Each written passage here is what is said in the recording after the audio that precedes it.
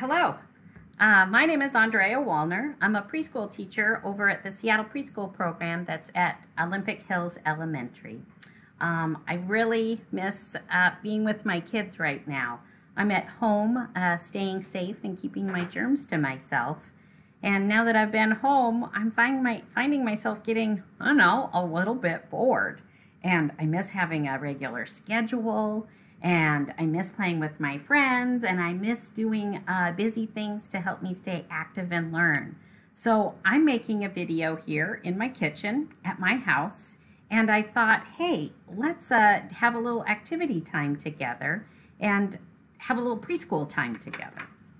Now, something that I'm really missing is having a daily routine and knowing what's going to happen and knowing what I'm going to do each day.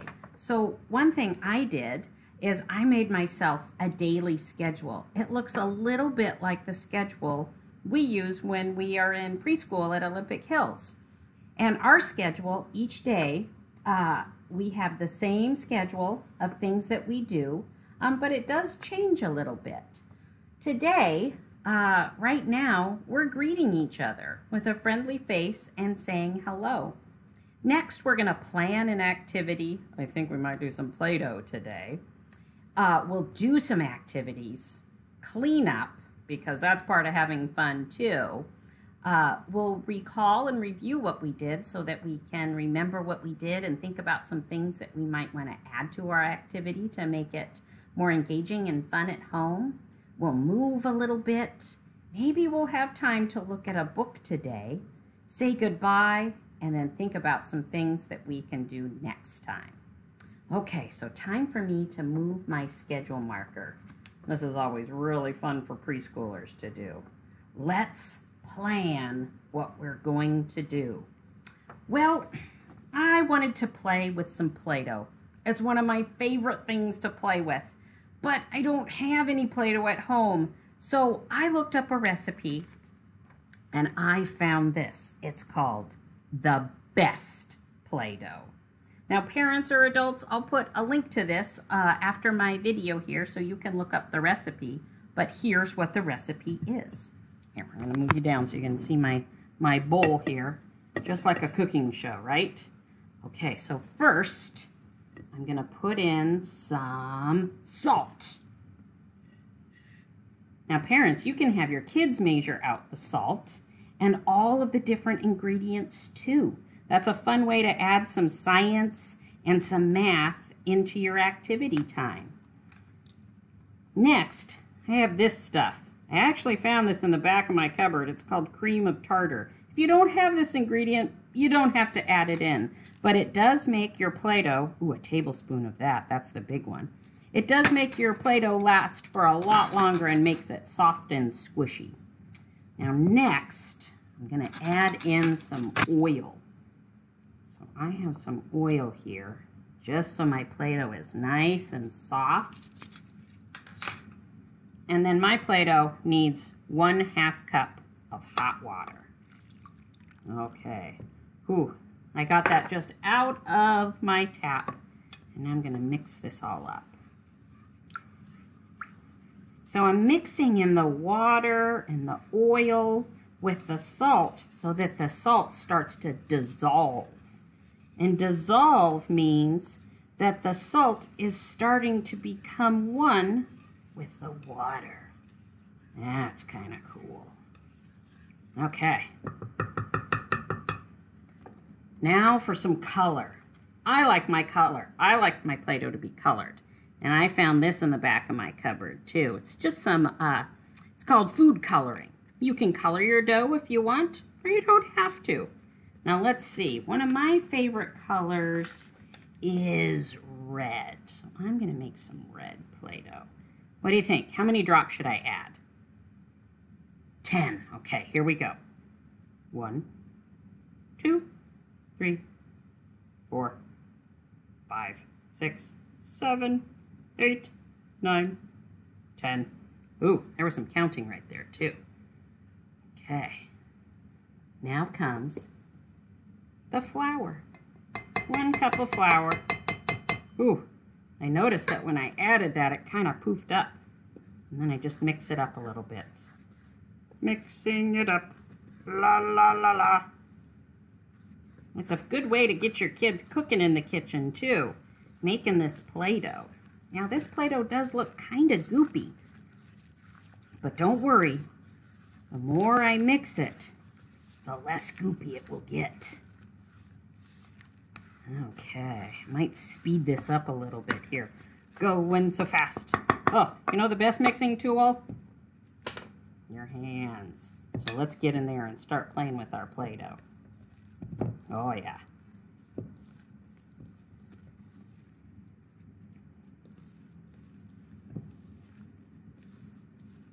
Okay, so that's my Play-Doh all mixed up. And then what I need to do is I need to let it rest for a little while. So while it rests, right over here,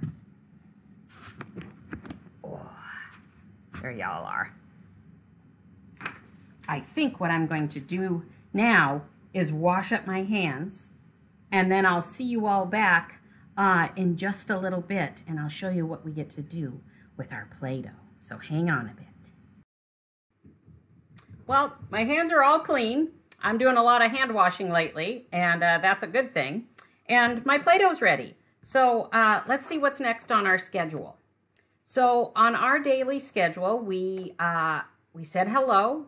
We planned what we were going to do, and now it's backwards on a movie screen here. It's activity time. So let's play with our Play-Doh. I made some red with you. And the other day, I also made some yellow and some green so that we just have a little bit of variety. Same recipe, I just used some different colors. And what am I going to do with my Play-Doh? There's so many things I can do. I could make something that's silly. I could, boy, the possibilities are endless. But I have just Play-Doh here. And I'm thinking, when I play with Play-Doh at school, I usually have lots of tools. I have Play-Doh tools that my teacher has for me, but I don't have those at my home. So what I did, moms and dads, is I went around the house and I collected a bunch of different things for a Play-Doh tool kit. So here's my Play-Doh tool kit. I have a couple of them actually. I got some straws here. I thought that might be fun to use. We like finger monsters in my classroom, so I've got some finger monsters here in containers that the kids can see. I could use plastic bags. I could use any containers that I have around my house, just so long as it's easy for kids to get to and to use. I have, I don't know, I found some buttons. I found toothpicks and poker things. When I go to the beach with my family, we collect rocks. I have things like scissors and plastic forks. I have rollers at school, but I don't know, this looks like it could roll out some Play-Doh. And I have a ruler, and that's one of my Play-Doh tool kits. And then I also went around my house and I found things like some old stamps. Play-Doh really cleans off stamps. It's pretty awesome. I have some yarn, different odds and ends from my toolbox that I'm not using. And then I have different beads here. So I thought, hey, if you put together things like this and then keep it in a space in your house, that's a great place for kids to play with Play-Doh. This can really add on to an activity. Kids will play for hours and hours and hours with Play-Doh, or at least they do at my house, and create all different kinds of things. And so these are what are called, in teacher speak, as an open-ended material, because there's not one way to use it. There's a million different ways to use it, and that really spurs on kids' imagination. So let's see here. So I talked to some of my students and asked them, hey, what have you been making at home with your Play-Doh, and what are you doing at home? So let me show you some of the things that the kids are making. So this is my friend Sarah. Sarah told me that she created some Play-Doh and put some sparkles in it. And then she found, it looks like she found some noodles here and stuck them in there. And do you notice the shadow there? It must have been a sunny day at Sarah's house. Yeah, that's what Sarah made. And then my friend Maddox, he wanted to play with some Play-Doh at home. And so he got out his car collection. And it looks like, do you notice he made a pattern there? I see black and white and black and white. And then I told Maddox that I noticed his pattern. And then I asked him, I said, Maddox, I wonder why you lined the cars up that way. And he told me that he was having a race with Jackson. That's another one of my students. Jackson's is the red car in the front here, and his car went really fast. Yeah, so that's what some of my kids are doing at home with their Play-Doh. Now, just because I'm at home doesn't mean that I don't have my teacher brain on. And so I was thinking, well, how can I show parents how to use Play-Doh as a teaching tool? So something else in my toolkit is I just have an old deck of cards. And we pulled out the deck of cards, and my son, he picked the number 3. And then he made a 3 here, and he added on some of those rocks. We put 3 finger monsters here. How many blobs of clay did he put? 1, 2, 3. And then we've also got a little tin foil on here too. And sometimes at school, we call this, we call it a placemat. So we'll call this a 3-mat. Yeah, that's something you could do with your Play-Doh at home. What else? Oh, my daughter, she really likes letters. So she's working on letters at home. And so in my toolkit, I just had some sticky notes. And I asked her, what is a letter that we could make today? And so she said Q. She thought it was a quirky letter. Huh? And so I wrote a Q here. And then my daughter, she rolled the Play-Doh and she made a capital letter Q. And do you notice that she put some texture on her Play-Doh around here? I wonder how she did that. Huh. In her toolkit, I think she had a plastic fork and a plastic knife. Those are safe for kids to use at home. And I'm going to have to ask her, I wonder if she used the knife or if she used the fork there. Something fun. And then she also made, oh, look at, that's the lowercase letter Q right there. Yep, she made a little Q right there. Well, what else could you do with Play-Doh? Don't eat it. I mean, you could, but blech. Well, sometimes at school, our kids like to make cookies with cookie cutters. But we had my daughter, she decided she wanted to make me a hamburger. It's going to be lunchtime here pretty soon at my house. So look she used all of our different colors of Play-Doh here.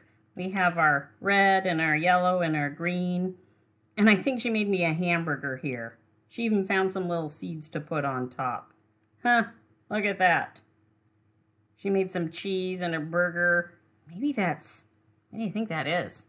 Some lettuce on her burger and some buns.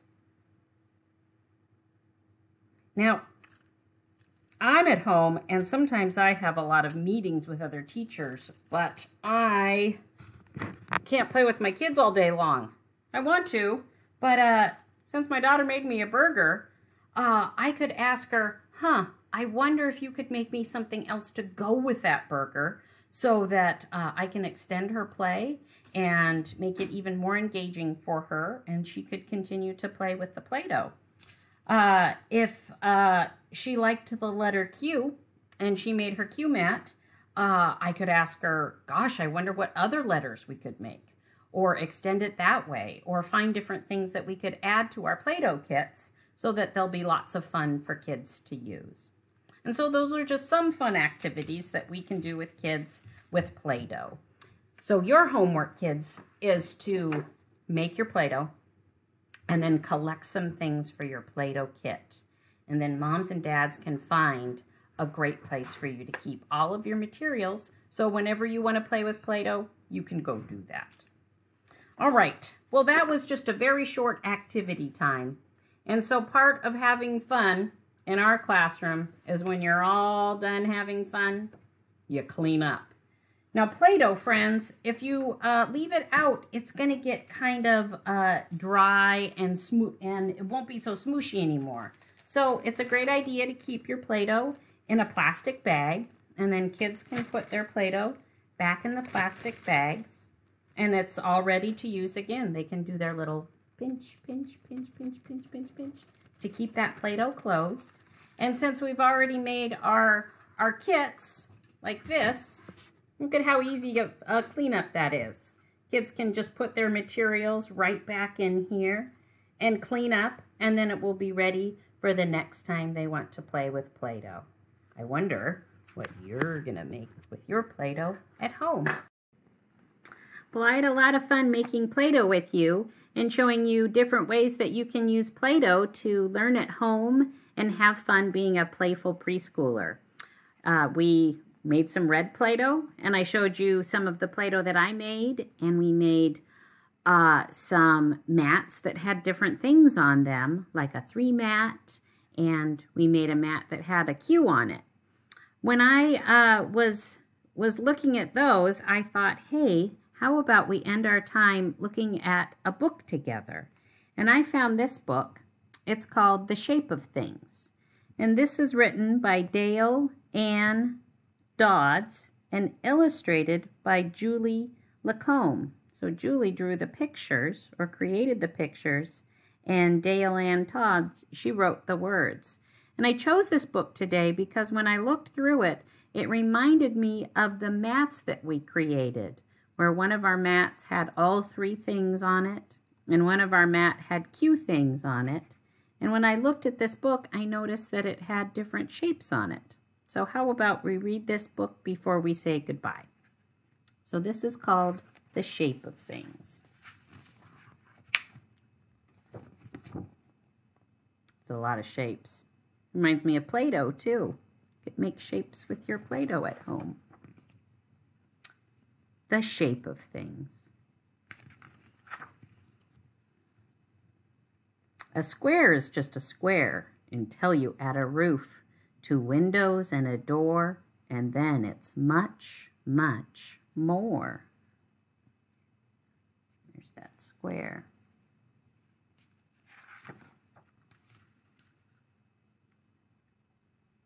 Here we go. A circle's just a circle until you add some lights, chairs high and low, round and round they go. So there's one big circle, a smaller circle, and I notice the lights are also in the shapes of circles. A triangle is just a triangle until you add another, an ocean and a sky and a seagull passing by.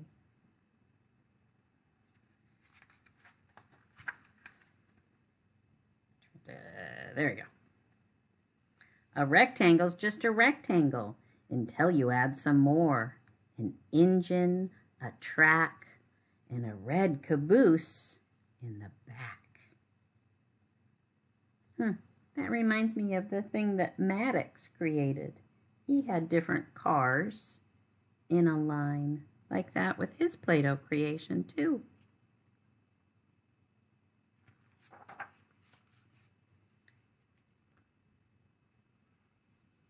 An oval is just an oval until you add a nest, a wooden house, a hen, and then a patient mother hen.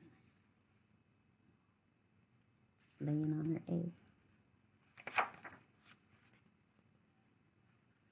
A diamond's just a diamond until you add some string, wind and a tail, and some friends to help it sail. Well, they didn't tell us what the diamond became.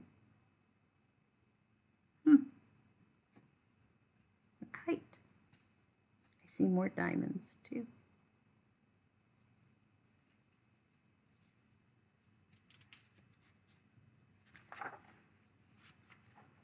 A shape is just a shape, but look again and see. Seen all the different things in the book. There are shapes of every kind. How many can you find? Boy, I could look at this picture a long time. See those triangles?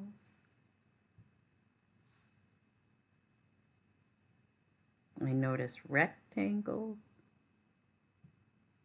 and circles. Different kinds of balloons, a hot air balloon, and a clown holding some balloons. And it's a decorated end page. The end. Well, thank you, kids. I had a lot of fun hanging out with you and showing you how to make Play-Doh on our first episode of The Playful Preschooler. Now go out and play, and I'll see you next time. Goodbye.